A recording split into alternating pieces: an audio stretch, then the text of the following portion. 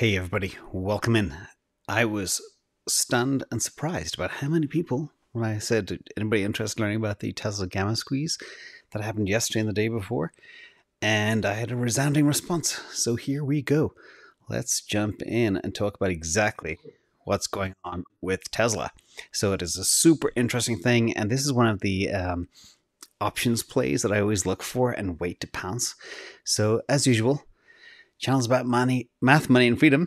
And super quick one, this will be less than 10 minutes. Disclaimer, this is not financial advice. This is edutainment, as you know. So first of all, let's talk about exactly what caused the big movement in Tesla. We went from like 750 to nearly 1100 in the space of a couple of weeks. So obviously they had killer earnings. You guys know I'm a Tesla bull. You guys know I've been talking about the PEG ratio and PE ratio for Tesla. Back when Tesla was 650, 700, 750, it was around between 77 and 85, and I was like, this is trading under a PE of 100, and this is a PEG ratio of about 1.5, 1.6, which isn't far off Google's PEG.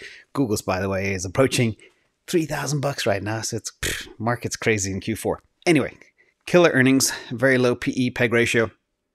Morgan Stanley starts doing some math and saying, ooh, Tesla's cheap. They increased their price target to $1,200, and Hertz order 100,000 cars from Tesla. This is, by my calculations, a big chunk of cars, 5 to 10% of what they can produce in a given year. So that's massive. So all of that caused a huge move. Now, what else happened? Obviously, in the past, you've heard me talk about this. We got Michael Burry.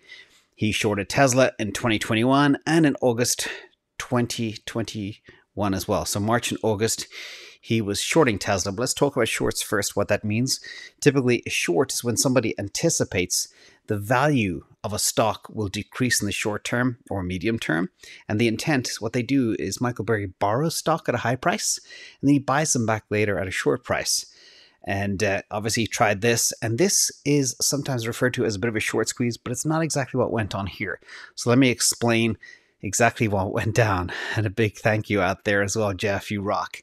So when we look at the way I play, the other way to play shorts is not necessarily borrow the stock, but you can do covered calls, which is selling a call option against a long position or even a call option position, or you can sell naked calls. I do both of these a lot, and this is a great way to harvest cash, generate money off your investment, and generate perpetual income as well. So let's talk about a little bit, and I know this drives people crazy. This is a quick Greek refresher. Obviously, you have your delta. Today we're going to talk just about delta and gamma. They are number 1 and number 3 on the list here.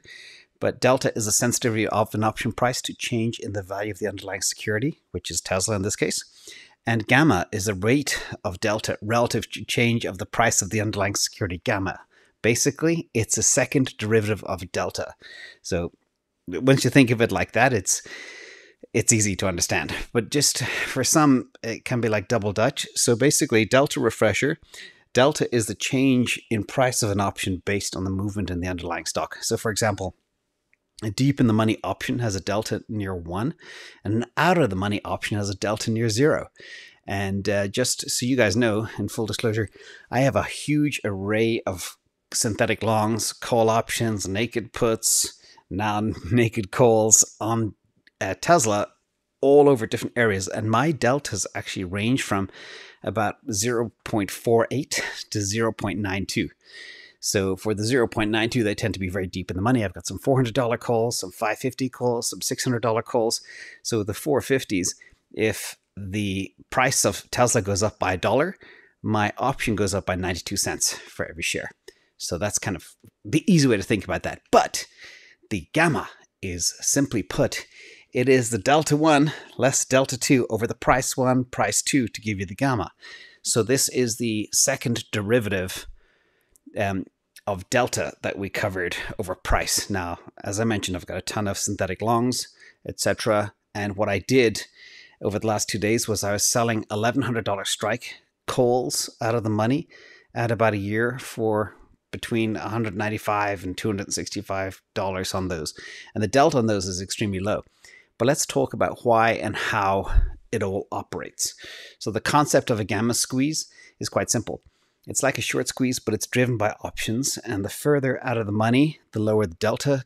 And basically, the rate at which the hedges were placed were no longer working. Now, This might lose some people, but here you have to think about when market makers are selling call options out of the money, they typically have a hedge ratio of 1 to 4 or sometimes 2 to 4, depending on how far out it is in terms of time and expectation and volatility of the stock. But once the stock starts going crazy and moving high fast, this causes the market makers to have to cover their positions. So they need to move that ratio from, instead of 4 to 1 to 3 to 1 to 2 to 1 to 1 to 1 in some cases. And that drives the price of the stock higher to cover themselves.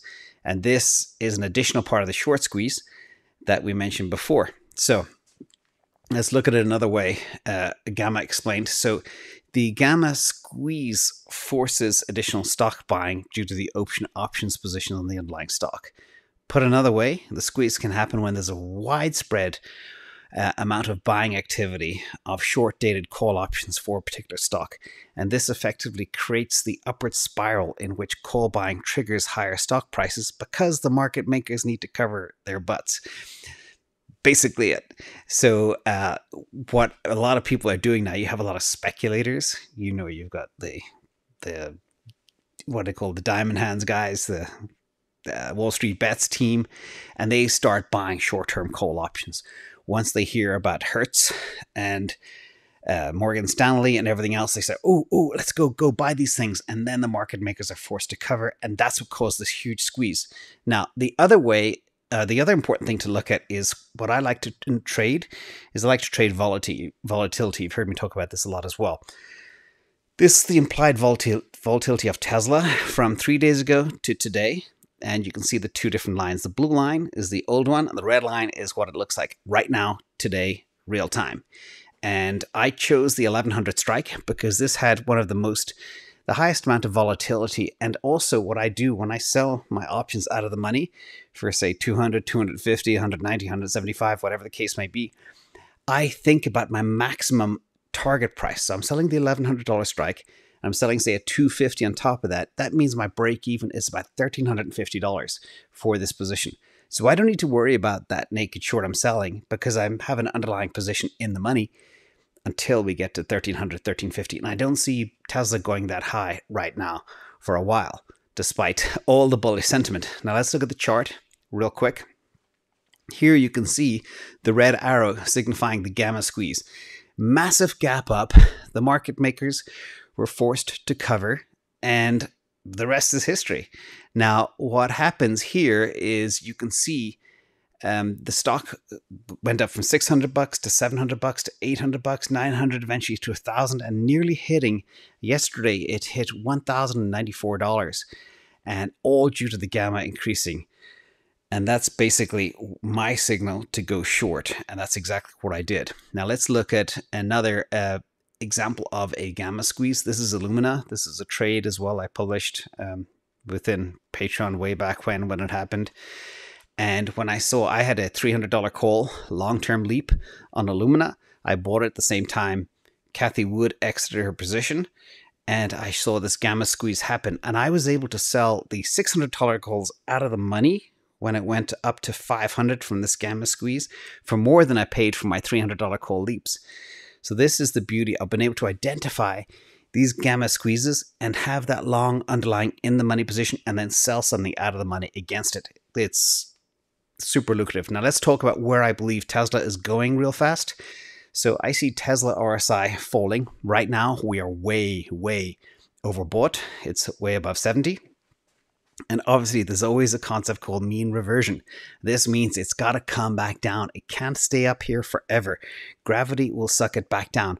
Also, if you look at the 50-day moving average and 200-day moving average, they are between 650 and about 780 right now. So you know that I believe the target price over the next 3 to 4 months for Tesla could come back down to the 850 or even the 750 range on a bad rainy day if there's some type of weakness in the market, etc. And that's just the way it rolls. Real simple, everybody. So quick conclusion. Gamme is very, very important. And I just want to say, we love babies. I would never do this. It's an old expression. But trading these options and selling them out of the money is like stealing candy from a baby. Something I would never do. So please, it's just a figure of speech, everybody. And remember, gamma trading, very, very lucrative. But you got to know how to spot it. And you got to know have the underlying position. And you got to be able to pick the right strike and the money to hedge yourself on the outside to harvest that extra cash and wait. And the options are, for me, again, just to reiterate, Tesla could technically go to 1300, 1350, but I think it's highly unlikely. There's less than 5% chance of that happening. It's much more likely to go back down below 1000. And as the volatility wanes off, the price of the options that I sold out of the money will decrease because they're a function of volatility. So that's the lesson today. Hope you like it, and a big thank you for all the requests for this. This is a very, very important part of my trading strategy and how to build financial freedom. So hit the likes if you like. Thanks, everybody. Quick one today, but I'll be on again later to talk about the crypto market and where we are. Buckle in.